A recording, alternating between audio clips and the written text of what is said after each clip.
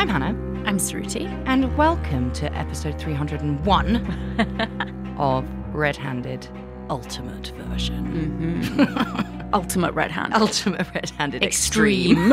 Extreme to the max. Full fat, all of the others. Max power red-handed. So obviously, if you did not listen last week, shame on you. And if you've never listened before, you've probably stopped listening by now. Dishonor on you, dishonor on your cow. If you have not listened to last week's episode, I'm not going to say this episode will make no sense, but it will make significantly less sense. Yeah. So I would advise you to go back to episode 300 for part 1 of our Biggie and Tupac series. But you're your own person, you know. Do what you want. But are you? I mean, is free will real? I don't know. Who am I? Who are we? We don't have time to get into all that because we've got loads to talk about in the shape of Mr. Biggie Smalls. Mr. Biggie Smalls, indeed. Welcome to part 2 of our Biggie and Tupac series. And before we get going, let's recap briefly what we learned last week, because if we don't do that, you get annoyed. At the age of just 25, rap icon and sexual assault convict Tupac Shakur was gunned down by a Glock poking out of a white Cadillac on the 7th of September 1996, after a Mike Tyson fight in Vegas. Tupac had kicked the shit out of a Crip called Orlando Baby Lando or Baby Lane or just Lane Anderson. And Tupac did that because, as we all learned last week, Anderson had stolen a medallion and chain from Death Row Records associate Trayvon Lane in a Foot Locker near Long Beach. And it is generally agreed by most that in an act of retaliation, Orlando Anderson would be the one to shoot Tupac Shakur from the window of a white Cadillac. How everyone, including us, came to that conclusion is what we're all going to find out together this week. But before we get to that bit, let's get better acquainted with our major player this week, the Notorious B.I.G. Born Christopher Wallace in 1972, Biggie grew up in Brooklyn. His mum, Violetta, was the nicest, most hard-working woman you could ever meet. As a result of her hard work and migrant work ethic, Biggie spent his early years on the very brink of the middle class. He even went to private school. Nobody talks about that bit. And he actually did well at that private school. And despite his later lyrics describing growing up with no food on the table in a one-room shack, Christopher Wallace's childhood was definitely comfortable. So Biggie's life was definitely not kind of bouncing from shelter to shelter, the situation that Tupac had endured as a baby. Eventually, Biggie convinced his mum to let him transfer to a public high school that just so happened to have been attended by Jay-Z. After this transition, Biggie's education took a turn for the worse in his new school, and he dropped out. The Nick Broomfield documentary will tell you that Biggie never actually sold crack. All he did was work in a supermarket, bagging old people's shopping or whatever. I actually think that the Nick Broomfield documentary is the reason that people hate Nick Broomfield. Yeah. It's so... We'll go on to discuss it a bit more, but basically everything that is presented to you in that documentary isn't true and very easily provable. But because he gave it such airtime, it's the reason why a lot of people believe things that are just not true. I did when I watched it. Absolutely. Why would you not? Like, if you watch a documentary, you assume that it is legitimate information and you can trust it. Not always, as we have learned over 6 years of doing this podcast. So the people that Nick Broomfield could get hold of for this documentary said that all of the crack-slinging lyrics that Biggie threw out were all just for show. Violetta claims that her son was just an artist observer, poetically documenting life around him. But the NYPD said her son's criminal record would beg to differ. Just like Christopher Wallace, hip-hop was born in Brooklyn. Biggie was surrounded by it his whole life. And the reality was he was just better at it than anyone else. He and his mates would often spit rhymes whilst on the corner in between selling crack cocaine that they kept in their socks. Biggie's dad hasn't had a mention because he was never really in the picture. And when Biggie and his high school sweetheart Jan Jackson found out that they were expecting their own little bundle of joy, Biggie swore to provide for his child. Jan Jackson never really goes away. There's a couple of interviews with her after he died when she was like, I was amazed when he married Faith Evans because I thought I was in for the long haul. So with his baby in mind and no high school diploma, Biggie Smalls kept selling crack. And when he was 17, he was arrested for it and did 9 months in a North Carolina prison. You don't get 9 months for being an artist observer, I'm afraid. After he was freed, he went back to New York and kept experimenting with music. He joined the already existent Old Gold Brothers group and made solo moves of his own. And eventually, Biggie Smalls was featured in the unsigned talent column of Source magazine. And this was a huge deal. People got record deals out of that magazine. And that's exactly what happened to Biggie. That article is how Sean Combs, still at Uptown Records, was first acquainted with Biggie Smalls. Combs knew he had struck gold and was determined to make Christopher Wallace a star. And that is exactly what he did when he left Uptown to start Bad Boy Entertainment, Bad Boy Records. People use those interchangeably. I don't know which one. Both bad names. That's the main point. So Combs loved Biggie because he was unique. His look was super different to anything else around. He wasn't this sort of caricature. He was the real deal. And he had the criminal record to prove it. Although I'm sure no one mentioned the whole private school bit. The reason Sean Combs gets so excited about Biggie is he looks menacing and then he opens his mouth and you're like, oh my God, you're a genius. Do you know what I mean? Like he was just his own thing completely. And so, under the name Notorious B.I.G, Christopher Wallace was about to make a whole different type of record.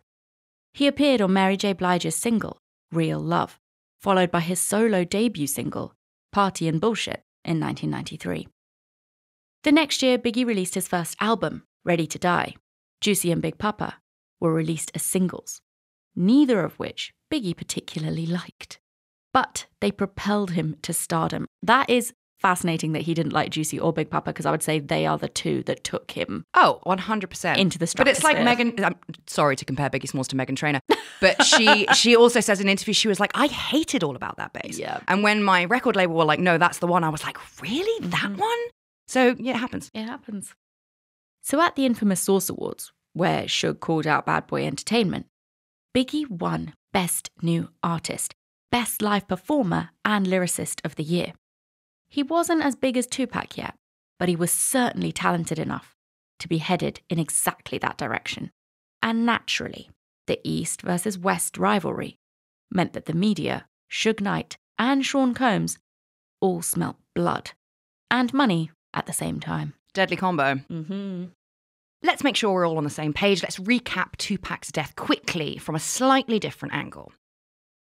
After Tupac died, there were over 20 shootings in 10 days in South Central Los Angeles. The Mob Piru had a war council and gave the green light to go after any Southside Crips. Many suspected that Combs and Bad Boy had an alliance with the Southside Crips, and we're going to go on to find out they were absolutely right. The official police investigation into the shooting of Tupac Shakur was pretty toothless. The Las Vegas Police Department cited a lack of cooperation from all involved. But really, it's down to the same thing that happened to Tupac when he was in prison. Shakur's vocal criticism of the police force didn't exactly endear him to any officers, not to mention him being the face of the East versus West Coast gang violence. And I do think it is the same thing. Like, they didn't investigate his first shooting because he was in prison. They're damn sure not going to do this one. He's dead. The media ran with a similar theme. Essentially, or the headline said the same thing. Tupac had it coming. He was born to die. It was kind of like well, if you're going to live fast, you'll die young. And of course, rumours swirled all over the country that Biggie, Combs, and Bad Boy Entertainment, and the Southside Crips were behind the whole thing. There were, and still are, those who believe that the LAPD were actually behind the shooting and killing of Tupac.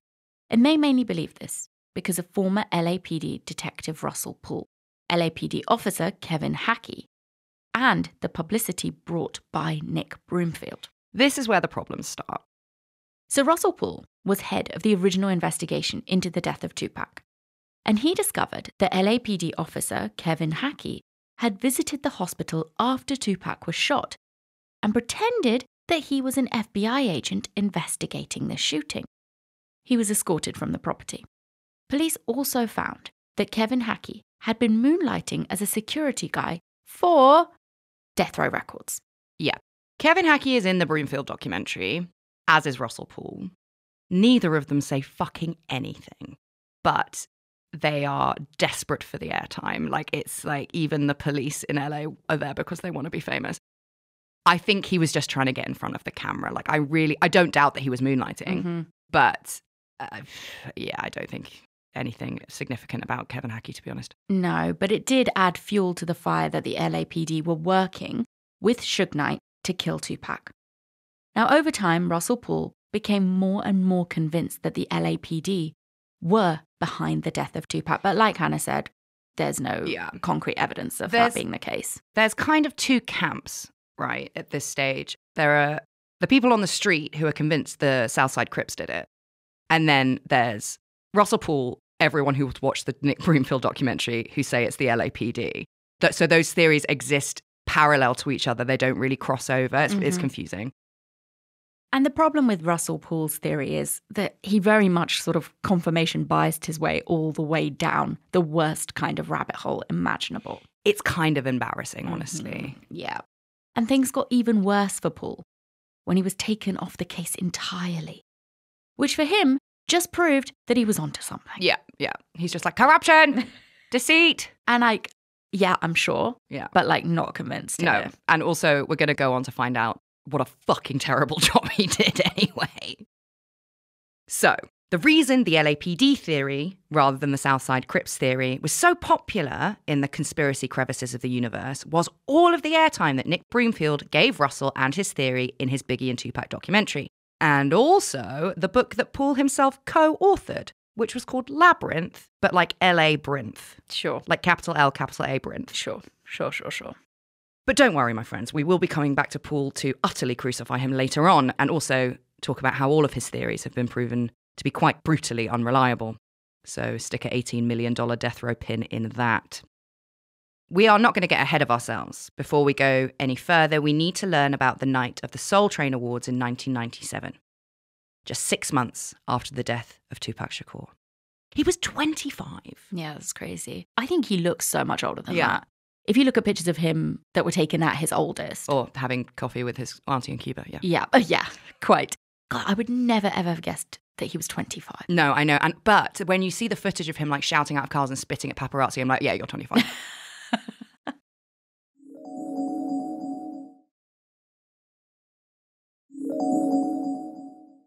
So the awards themselves were fairly uneventful. Bad Boy Records were there with their own security outfit, who most people believe, including me, to have been Southside Crips. Why would someone like Sean Combs employ gang members to be security? Well, firstly, it makes you look hard as shit. And secondly, if you hire police as security, they're probably less likely to pick up drugs for you or bring girls backstage, apparently. But I think Kevin Hackey would have. So what happens is there's a confrontation between security and the Brothers of Islam backstage, who were also there that night.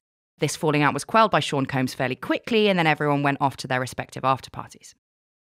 The place to be was the Vibe magazine after party at the Peterson Automotive Museum on Wilshire. Biggie was headed there. But before he did, he rang his mum. And she told him that she was worried. He was in LA on enemy territory. But Biggie told her not to worry. He had the LAPD protecting him. And besides, since Tupac died and Suge went to prison, Biggie was pretty sure that he was in the clear, and the whole East Side, West Side rivalry had really died down a bit. So he told his long-suffering mum that there was nothing to worry about. Of course, he couldn't have been more wrong. Having consoled his mum, Biggie headed to the Peterson Automotive Museum. Missy Elliott was there, Whitney Houston was there, and most of the NBA were there. And of course, Sean Combs was there. And Biggie tracks were being played on repeat. And thousands of other people were there too, way more than the building could handle. There was an enormous crowd outside the venue, who there was just no room for inside. And as loud crowds outside of parties often do, they were getting progressively more rowdy. So rowdy that the fire marshals for the venue called the LAPD to get the crowd under control. At midnight, the party was shut down due to overcrowding. Combs and Biggie were well ready to leave by then. But the venue and its exterior was so packed, it would take the two men about 45 minutes to get to their cars. At 12:05, a gunshot was heard on the corner of 8th and Orange Grove. Witnesses identified a man in a black Bronco to be the one who fired the shot. Later, though, it was discovered that the man in the black Bronco was in no way involved in the later events of the night. But he was a total idiot. This is unbelievable to me. And I know we don't have a gun culture in this country, but this seems outrageous even for California. This man had dropped his gun and he picked it up and fired it to make sure it was still working. Was it Tupac? This is what would make me believe that Tupac was still alive. Fucking hell. So, moron maybe, but murderer not. Nevertheless, the tinfoil hat team still argue that this shot was intended to create a diversion from what was to come. Biggie's bodyguard, Eugene Deal, did notice someone looking menacing as they exited the venue. A black guy with a blue suit on, who Deal would later say he was sure was a member of the Nation of Islam. The Bad Boy Entertainment crew left the party in 3 separate SUVs. Combs was in the first car, Biggie was in the second, and security followed behind in the third. Both Biggie and Combs were sat in the passenger seat of their respective cars. Biggie's car got cut off by a white SUV, separating him and Combs from their security. Then a Chevy Impala drove up to Biggie's car. The driver kept his left hand on the steering wheel and fired a semi-automatic pistol at Biggie Smalls several times. This took me a while to work out because obviously our steering wheels are on the other side in this country. But if Biggie is in the passenger seat and the driver is driving parallel, they're window to window. Yep. So the Impala then made a quick right turn and disappeared into the night. For years, it was thought by basically everyone that this Chevy Impala was black. Yeah, remember that. It comes back. Mm-hmm. Now, Combs' car made a U-turn and went back to Biggie. As Combs opened the door, it was clear that his friend and biggest earner was unresponsive. Biggie had been shot 4 times, and he was pronounced dead at Cedars-Sinai Hospital in LA at 1:15 a.m. Once his autopsy was released, it was revealed that the final shot was the fatal one. It went through his right hip, into his liver, his colon, left lung, and heart. So at least Biggie went quickly. I mean, that will do it. Yeah, that will do it. So Biggie's funeral was held on the 18th of March. Sean Combs gave the eulogy, and Biggie's estranged wife, Faith Evans, sang. A month after Biggie's untimely death, another of his albums was released by Bad Boy, ironically entitled Life After Death. Yeah. Yep. I mean, considering his first album was called Ready to Die, Yeah. I do believe that it was always going to be called Life After Death, but there's something about it. Yeah, and actually, very timely episode because, of course, we lost Tina Turner. Yeah, we lost Tina Turner yesterday. And I had to look it up, but yes, Biggie did sample quite a few of her songs. Years after the Rodney King riots, the LAPD were about to endure an even greater corruption scandal. Loads of people believed that bent coppers had killed Biggie Smalls. And there's one theory that stands above the rest. They're talking specifically about Officer David Mack and his mate Amir Mohammed.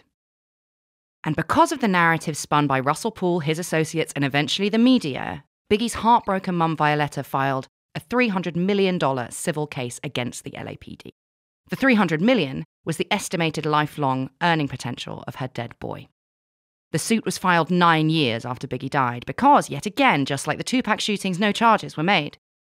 And almost a decade after Biggie died, no one was any closer to answering the question, who shot you? So now the LAPD really had a problem. If they didn't prove that they weren't behind the shooting of Biggie, they could have an enormous bill to pay. Naturally, the LAPD did not want to do that. Nope. So a new task force was created, and a new man in charge was appointed, Detective Greg Kading. I am very conflicted about Greg Kading. Mm-hmm. I think he is an excellent policeman within the parameters that are allowed to him. Mm-hmm. My problem is that those parameters are allowed at all. So this is not Detective Greg's first rodeo. He was a gang expert. He had worked on the major narcotics unit and had investigated over 200 cold homicides. It was difficult for anyone to argue that he wasn't the man for the job. So he began, and this is not a joke, Operation Wrap It Up, spelt R-A-P. Yep, kill me. It up. I would like to die. Yeah. I'm ready to die. I hate that. So are the LAPD picking operation names based on what they're actually to do with? Because here, when we interviewed a detective many, many moons ago, and we asked him where like the Metropolitan Police or the UK police forces get their names for different operations, he was like, it's just an alphabetical order. You just get given a randomly generated word based on alphabetical order, and that's the name of your operation. I just feel like it's some sergeant on desk duty who is like, I'm actually a stand-up comedian. Do you know what I mean? Fuck it out. The first thing that Greg Kading did was get all of Pool's assets from his previous failed investigation. And there was a lot to get through. Kading and his team dug through 92 4-inch folders. It was a good start. These folders had composite sketches, interviews, eyewitness accounts, vehicle descriptions. And because the LAPD really needed to get this done, the case was quickly federalized. So that meant Kading had the FBI and the DEA at his disposal.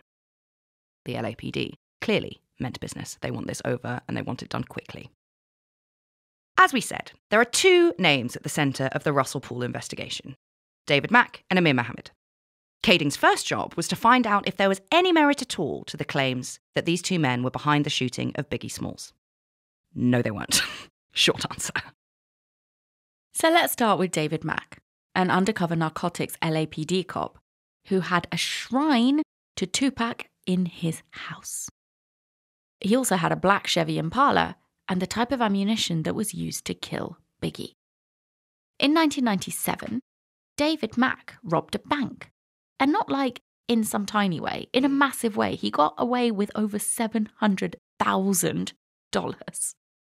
So whilst he was being held in prison, Mack was visited by a friend of his who went by the name Amir Mohammed.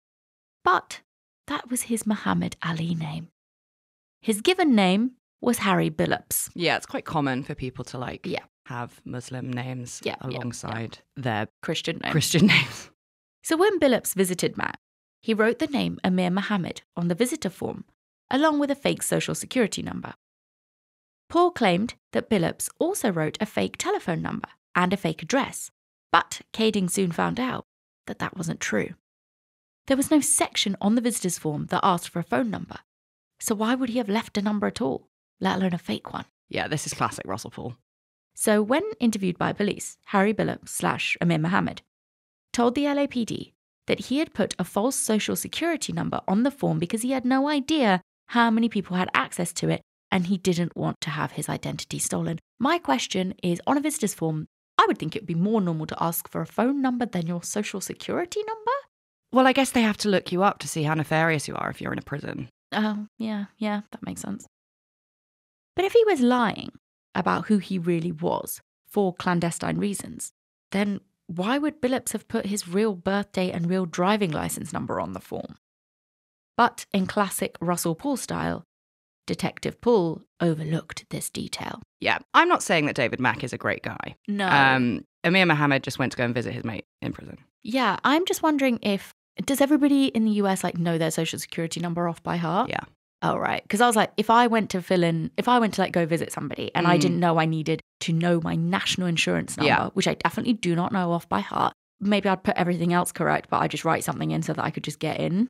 Yeah, I think social security numbers, I think everyone does just know them. Yeah. I think they're used for a lot more stuff than our national insurance numbers. I just have a picture of my national insurance number on my phone. I think I know mine now. I definitely know. Beep, beep, beep, beep, beep. Or is it? Yeah, classic Pool. Confirmation bias abounds. And once you realise, so he's like, it's definitely Amir Mohammed because he wrote down all of this fake stuff. And once you realise that literally none of that is true, it's so difficult to take anything Russell Pool says seriously. And he overlooked a bunch of other things as well, so let's run them down for you. He happened to overlook that the ammunition found in Mack's house that Pool claimed was really hard to find and therefore had to be the one used to kill Biggie Smalls, actually wasn't very rare at all. Paul only focused on wholesale retailers. If he had bothered to bop down the supply chain a little bit, he would have found that there were over 24 stores on the south side that stocked these specific type of bullets. In fact, that particular ammunition was a South Central gang favourite. So how did they get to David Mack as a suspect in the first place?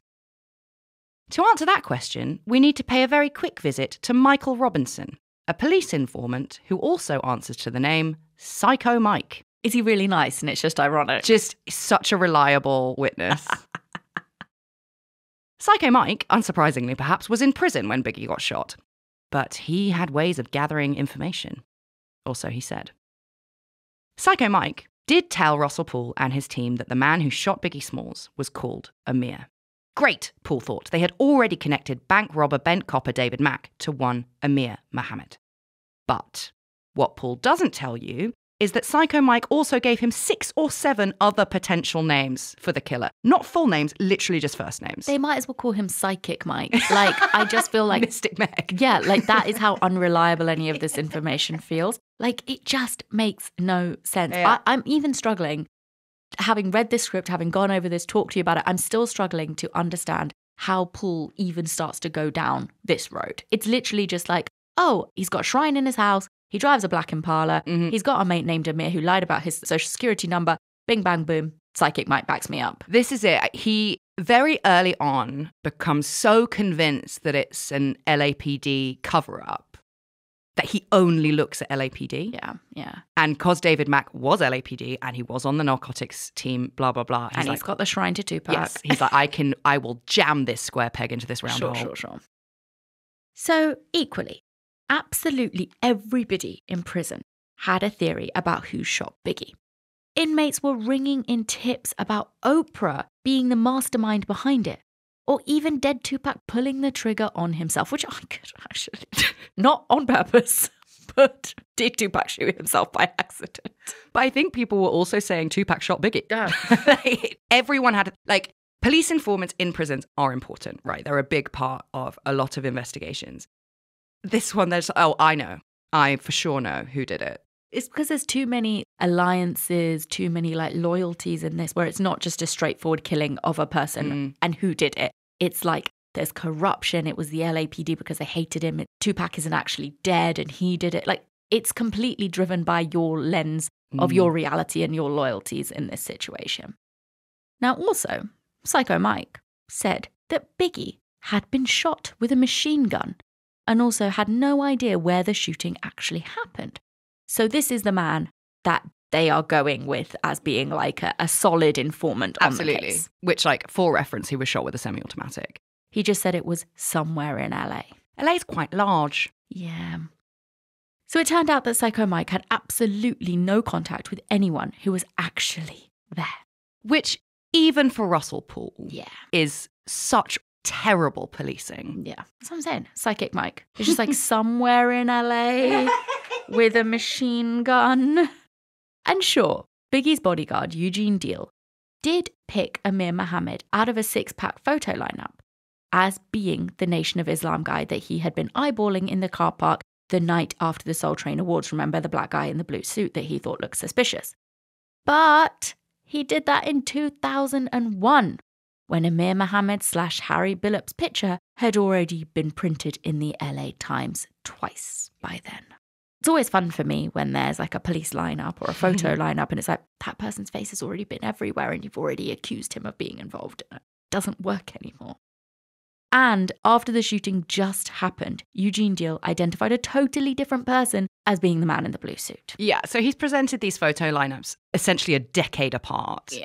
And after publicity. And the first one, he picks someone else entirely. And also the man in the blue suit has absolutely the fuck nothing to do with it. Still, Russell Poole claims that Mac robbed the bank to pay Amir Mohammed / Harry Billups for taking Biggie out as revenge for the death of Tupac. And his reason for saying this is that Russell Poole wants to do this because he loved Tupac and hated Biggie. Yeah. That's the reason. Yeah. That's the reason. Okay. We're not convinced, and you won't be either once you hear that Psycho Mike was sent to Harry Billups' house by the FBI, and neither of them recognised each other. Oh, man. Can you imagine how awkward that would have been? Oh, my God. Harry Billups just opens his front door and is like, who the fuck are you? And he's like, hello, I'm Psycho Mike. Yeah. Harry Billups actually called the police, which I don't fucking blame him for.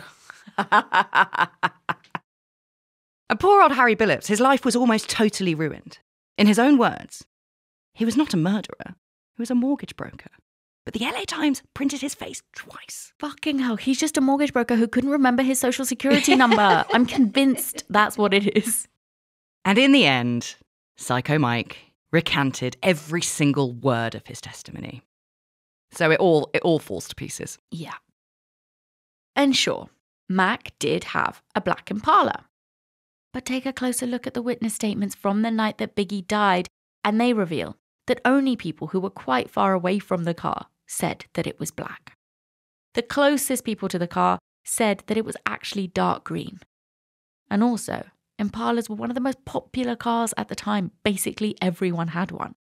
On top of that, Mac didn't drive his own car when he robbed the bank. Why would he drive it to murder somebody? Especially when that somebody is incredibly famous Biggie Smalls. So that pretty much winds up the whole David Mack and Amir Muhammad killed Biggie for death row revenge narrative. But that didn't stop Greg Kading. He went in a new direction and ended up with top-level Southside Crip, who we briefly met last week, who just so happened to be spending a lot of time with Sean Combs, and who drove, pretty much like everybody else at the time, a Chevy Impala.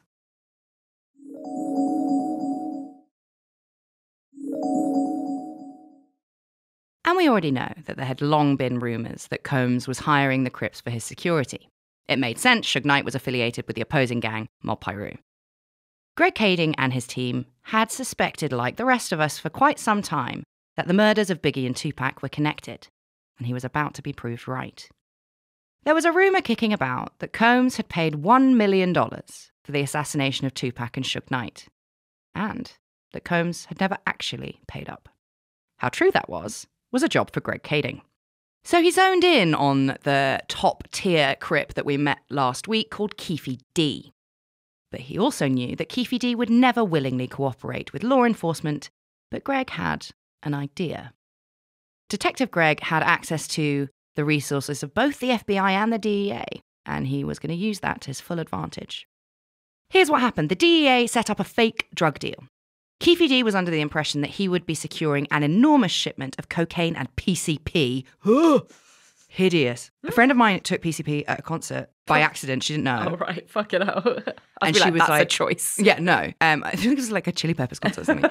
She didn't know. Anyway. And she was like, I was in this field and this cartoon dog was swinging me around and I felt my feet leave the floor. And then apparently, like in the real world, she's just like on the floor like this, like dead weight. And, like no one can pick her up. And then she was like, I still think that I hallucinate sounds. She was like, sometimes I'll hear a doorbell where there's no like possible way I could hear one. She's like, so yeah, don't recommend. No, thank you. Fucking hell. But if that's the worst thing that happened to her on PCP, then that's probably all right. Fucking hell. She's like jumping off buildings, yes. Like Kermit. Yes. But this enormous shipment of cocaine and PCP was a setup that Greg Kading was planning to use to milk Keefe D for all he was worth, which turned out to be quite a lot. Naturally, this wasn't Keefe's first run-in with the law, and the amounts of illicit substances he thought he was receiving would have meant life in prison. There were 3 strikes, and he was out of there. And because Keefe D liked to keep it in the family, a lot of his kin were implicated too, and Detective Kading made it very clear that if Keefe didn't cooperate, then his life would be over, and so would the lives of his extended family. Going real North Korea on him. Yeah. So over a series of meetings, Keefe agreed to cooperate in exchange for not going to prison for the rest of his life. Kading asked him what he knew about the assassination of Biggie Smalls, and Keefe D uttered the immortal phrase, "That one wasn't us." Now obviously, Kading's response was, then what was? Now you've probably already guessed that Keefe D was essentially confessing to the murder of Tupac Shakur. 10 years after the fact. Kading was sure that if he could solve one hip-hop homicide, he could solve the other. But put down your conspiracy and deception encyclopedia and fold up your tinfoil hats. Because by Jove, we think he's got it. Yeah, again, like last week, it's quite horrifyingly simple, to be honest. Keefe D was interviewed years earlier, just after Tupac died, and he claimed that he had nothing to do with anything. But once presented with life in prison, Keefe told Kading that his original story was entirely bullshit. I think he says whole bullshit. Whole fat. Full fat. Full fat bullshit, yeah. What you're about to hear is what Keefe D said happened, and it's probably the closest we will ever get to the truth. Keefe was introduced to Sean Combs through a man called Zip. Zip owned the Zip Code Club in New York. He was an original gangster and he knew everyone. In exchange for concert tickets, Keefe and his Southside Crips had offered Bad Boy Entertainment security services. Eugene Deal, Biggie's bodyguard, confirmed that he'd seen Keefe D and many of his associates at Bad Boy concerts and events. And long story short, Keefe alleged that Sean Combs offered him $1 million to kill Tupac Shakur and Suge Knight. And Keefe remembered being quite surprised by the amount. He told Kading that he would have done it for $50K. and that there were plenty of hitmen who would have done it for $1,500. Sean Combs is so extra. $1 million. Yeah. And they're like, I'd have done it for like 10. Yeah. I'd have done it for free concert tickets. Anyway, that was the offer. Now Keefe D needed his opportunity. The night of the Tyson fight, Keefe D just so happened to be in Vegas, having dinner with Bad News Gangster and nightclub owner, Zip. Whilst they were eating, Keefe D heard the news that Tupac had attacked his nephew, Orlando Anderson. Baby Lando, Baby Lane, or Lane. The two of them wasted no time. Zip handed Keefe D a Glock, and Keefe D headed out to earn himself $1 million. Everyone knew where Death Row were headed after the Tyson fight. The mob Piru-owned 662 had booked Tupac to perform there after the fight. So Keefe D, his butthurt nephew Orlando Anderson, and 2 other Southside Crips got into their rented white Cadillac and headed to 662. Tupac and Shook's location was given away by a group of overexcited young women shouting Tupac's name. The women followed Death Row's convoy, and Keefe D pulled up right behind them. As Keefe and Anderson drew parallel with Tupac's car, Suge looked right into Keefe D's eyes. They had known each other all of their lives, and Suge would later admit that he knew that Tupac's shooter was a Southside Crip. Yeah, like they've grown up together. Like there's no way he wouldn't have recognized him. And I also do truly believe that Suge always knew who did it. Yeah. Oh, definitely. But again, it's just like, it's that thing, isn't it? Of like, even if you know, are you going to cooperate with law enforcement? No, of course not. I'm Suge Knight. Yeah. And then you're going to be a snitch, regardless of like the fact that they shot you and Tupac. Right. And snitches get hugs. From the police, but they get stabbed by everyone else. So they're parallel with the car that has Tupac and Suge in it. The Glock was passed by Keefe, who's driving, to one of the other men in the back of the Cadillac, but he refused to shoot. So Orlando Anderson took the gun, leant across the car, out of the window, and opened fire on the SUV with Tupac and Suge inside. That is very much the actions of a man who's like, I'm just going to do this. Yeah. And then we'll figure it out later. Yeah, I have very little doubt that this is not the first time Orlando Anderson killed someone. Yes. And I think, obviously they leave the restaurant, they go there, it's very purposeful, it's very premeditated because they're going and looking for Suge and Tupac. But the fact that when they pull up, they don't even know who's going to fucking shoot him, it does feel like he just like snaps and he's like, I'm going to do this. Yeah. And then you got this, right? We're going to clear this up later. I'm not going to go to prison, right? It just feels like, I'm not making excuses for him. He seems like a fucking crazy person. After the shots were fired, Keefe sped them away in the white Cadillac into the night. Tupac's security vehicle followed them, firing several shots before losing Keefe and Orlando for good. Again, this is even more proof that Suge wasn't in on it, because if that was true, why would his own security shoot down the assassin car that he had sent himself? After they lost the security car, Keefe D discarded the white Cadillac half a block from where Tupac's car had stopped. It was actually a hire car, and in one of the documentaries, not the Nick Broomfield one, a much better one, they were asking like why they were in a hire car. And it was like, well, they drove to Vegas for the fight in a hire car because they knew they were going to get into some shit. Yeah. They're not going to drive their own cars. So this hire car that was used for the shooting of Tupac Shakur is just like back in the fleet. Yeah, probably. Back in the fleet of rental cars. Yeah. I think they even rented it under like one of the guy's mum's name or something. Wow. Anyway. So if you've ever gone to Vegas, listener, and rented yourself a white Cadillac, you could have been in the car that definitely Baby Lando, whatever his fucking name is, shot Tupac out of. So they get rid of the car. They discard it half a block from where Tupac's car had stopped, so they don't really go that far at all. They just made themselves $1 million, so they felt like celebrating. So Keefe, Orlando Anderson, and their 2 pals got some booze and some weed and went to their hotel room to get fucked up. Keefe D was seen in a white Cadillac in Compton the next day. And Orlando Anderson was busy bragging all over town that he had killed Tupac.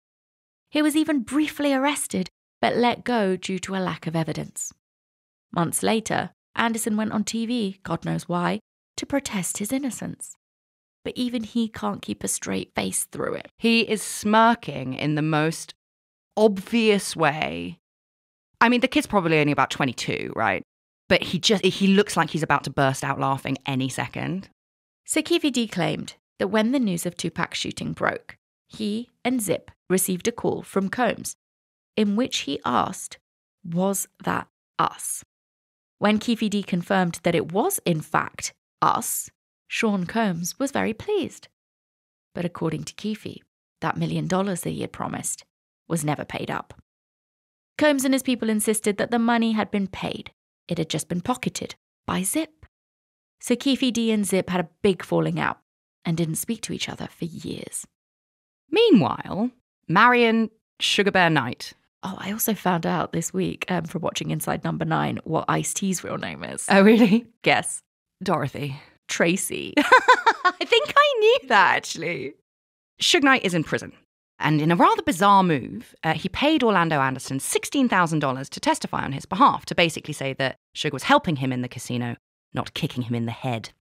Anderson took this bribe and he did testify in Suge's favour. Keefe D wasn't happy about it and he called his nephew a sellout. But it didn't really matter, it didn't help Suge's case anyway, and he stayed in prison. So that wraps up Tupac. The Crips did it because Bad Boy paid them to. Well, like you said, Hannah, they said they would. Mm-hmm. Combs had Tupac killed because he wanted to get in there first. Allegedly. Yeah, I mean, like, if you cast your mind back to last week, Tupac is making very open threats of murder. And I genuinely think Sean Combs was just like, I don't want to wait and find out and see if that's a joke. Yeah. And also, Sean Combs' dad was a kingpin. Like, his dad was a gangster. Like, he has grown up in this world. Like, it's not like he doesn't know how it works. Yeah. So it follows. If Suge always knew that the Crips were responsible, then he would send one of his own after Tupac's rival, Biggie Smalls. And like we said, Suge basically admits that he looked into the eyes of the person that did it and knew it was a Southside Crip. And this time, the most obvious solution probably is exactly what happened. Sorry, Reddit. I know. Like, I wanted to believe. X-Files want to believe. Yeah. But I just don't, I'm afraid. No. So now, Greg Kading turned his attention to the problem, paying his bills. Who killed Biggie Smalls? But luckily, Suge Knight would make this quite easy for Detective Kading and his team. 2 months after Tupac died, Suge was in prison. And that was kind of the least of his worries. The FBI reopened a racketeering case against him, which revealed a whole cavern of corrupt treasures, including a personalised Chevy Impala that was meant to be a gift for Tupac. The bonnet was emblazoned with the artwork from Tupac's chart-topping album Tupacalypse Now, but obviously Shakur died before he could ever receive his gift. So that meant that this very personalised car, you're not really going to miss it, ended up at a body shop. Pre-prison Suge sent his people to locate it, and eventually the unique vehicle was picked up by a woman who we are going to call Teresa Swan. That isn't her real name, it's the name that law enforcement used to protect her identity. Teresa is a significant ex of Suge Knight. They've got a kid together. And once the Wrap It Up task force found out that Teresa Swan was still running errands for her baby daddy, Kading and his team tracked her down, just like they'd done with Keefe D. And it turned out that Teresa Swan's rap sheet was just as long as your arm. Unsurprising for a loyal follower of Suge Knight. Teresa had been involved in a lot of fraud and car theft, particularly when it came to the bankruptcy of Suge Knight. What she would do is when he was in prison, she would pretend that she was on his legal team so she could have conversations with him in private that weren't recorded. Smart. Well, not that smart. So Kading knew he could manipulate Teresa into talking, even dropping the dime on Suge, to use Kading's own words. So Kading met with Teresa Swan several times, usually in a Starbucks. And after the third meeting, he told her that they needed information about the killing of Biggie Smalls. Kading and his team had a hunch, via their network of informants and prison snitches, that the man who shot Biggie had been hired by Suge, and that he went by the name Poochie. Poochie had form for being a murderer and a Suge henchman. He had been implicated in the murder of a bounty hunter called William Ratcliffe, who had threatened Suge, and he had a solid reputation as a hired gun. I really enjoy that the murder of Biggie Smalls was solved in a Starbucks. Yeah. It just feels so, like... horribly American. Dissonant, yeah. So those close to death row noted that Poochie never hung out in a social setting. His relationship with Suge was private and all behind closed doors. Yeah, everyone's like, yeah, no, we knew him, but he was never, like, invited to the parties. Like, Sure. he really feels like a hired gun to me. Yeah. So by this stage in their investigation, Kading and his team had a pretty good idea of how the murder of Biggie Smalls went down. They just needed proof. And Teresa Swan was going to give it to them. What you're about to hear is not the most ethical thing in the world, but we are dealing with the LAPD here, let's remember. Here's what happened. Kading and his team crafted a falsified confession letter detailing how they thought things went down between Poochie Foose and Suge Knight when it came to the murder of Biggie Smalls, which is entrapment and illegal in this country. The letter went something like this, and also exactly like this. So it's written as Poochie, right? In the winter of 1996 and the spring of 1997, I met with Knight on various occasions to discuss Knight's desire and intention to murder Christopher Biggie Smalls Wallace. I understood the motive for the murder was retaliation for the murder of Tupac Shakur during the fall of 1996. Fake Poochie also listed Teresa Swan as one of his co-conspirators. Kading presented Teresa with this fake letter, dated the year after Biggie died, to make her think that Poochie had already given her up. And they even dated the letter the 1st of April 1998. April Fools. The LAPD assured Teresa that they could protect her from Suge. How? The fuck they could. And she knows that. Yeah. Anyway, she didn't really have a choice. It worked. In May 2009, Teresa Swan confessed that Suge offered Poochie 25 grand to kill Biggie Smalls, and that she herself made a cash payment to Poochie of 13,000, which presumably means that Teresa kept 12 grand for herself. So with this information ready to go, Greg Kading started to push through the paperwork to tap Suge Knight's phone.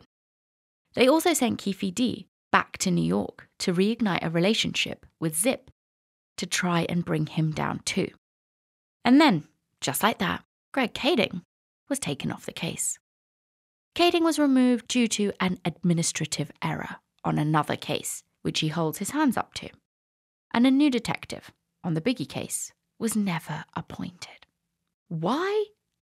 Well, Kading had as good as proven that Tupac and Biggie were not killed by the LAPD. So really, they were off the hook.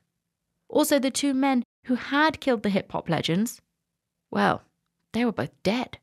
Orlando Anderson was shot to death over a drug debt in 1998, and Poochie was shot 10 times in the back in 2002 whilst on his motorbike.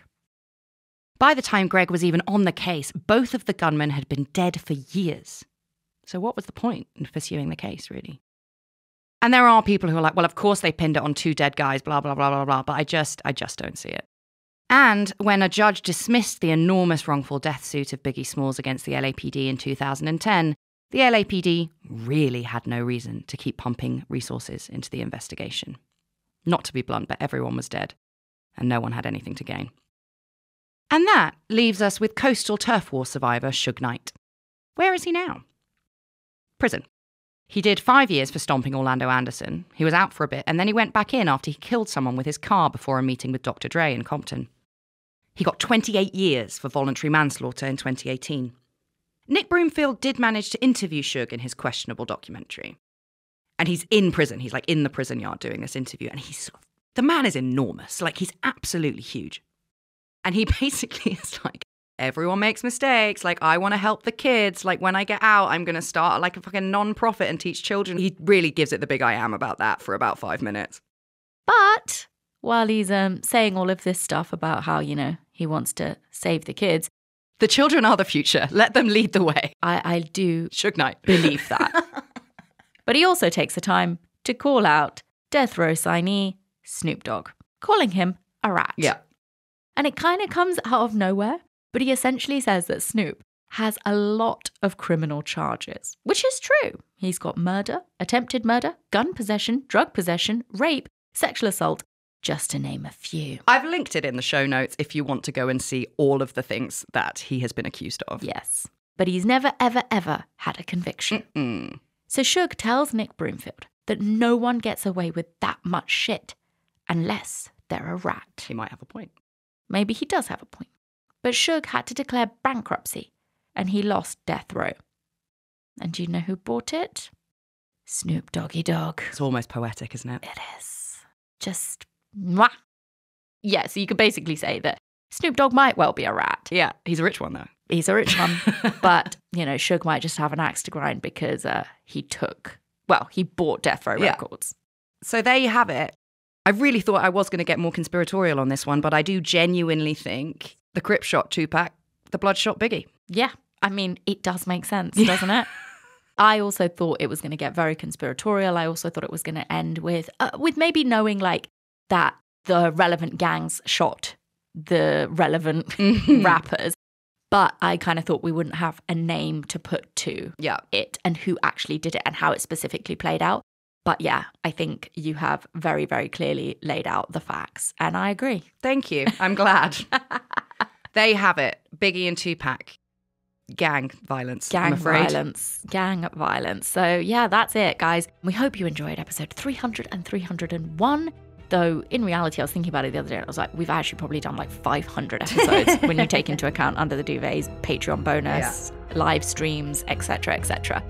And do you know what? 5 bazillion episodes in, we're still loving it. So we hope you are too, and we will see you next time for some other things. And if you aren't loving it, keep it to yourself. Goodbye.